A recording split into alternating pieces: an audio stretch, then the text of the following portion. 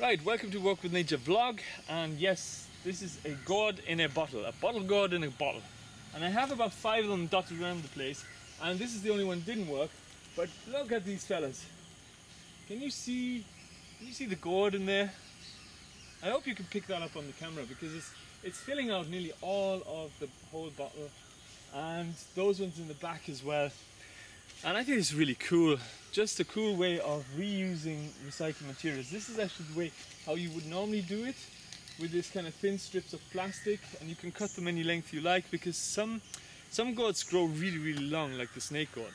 And incidentally, this might be a snake gourd, I'm not sure, but the lady who gave me the seed said it was bottle gourd, so I don't really know. What else? So this is what happens if you don't cover them. This little fella here got hit, which I'll show you in another video. I have footage of that being eaten. What happens is this melon fly gets in and it just drills a hole. It's more like a little wasp. Drills a hole in there, lays its eggs in there, and it just kind of turns into this. Now what I'm going to do is I'm going to wait until these all turn yellow, because I already got one, and I'll tell you about that now in a second. And then I can, when it goes mushy, I can just add a bit of water, shake it really hard, pour out all the mush and the seeds, can reuse the bottle, and I get all the seeds as well.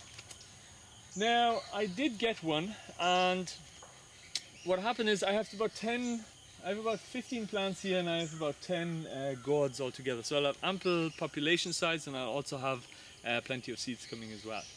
And what happened is it turned yellow, started getting mushy. I took it off and I thought, oh my god, there's not going to be any seeds in this, you know, it's not going to work. So I opened it up, and in there were these lovely seeds. They had this like red casing, this lush, I don't know, this kind of soft jelly-like casing, and when you pressed it, quite a thick casing, out plopped the seed, and there it was. And it was just really cool. And I'll show you another way actually how to kind of process them in another vlog, maybe later on at some stage. Okay, that's it. Hope you enjoyed this video, and do check out the other ones as well, and thanks for watching.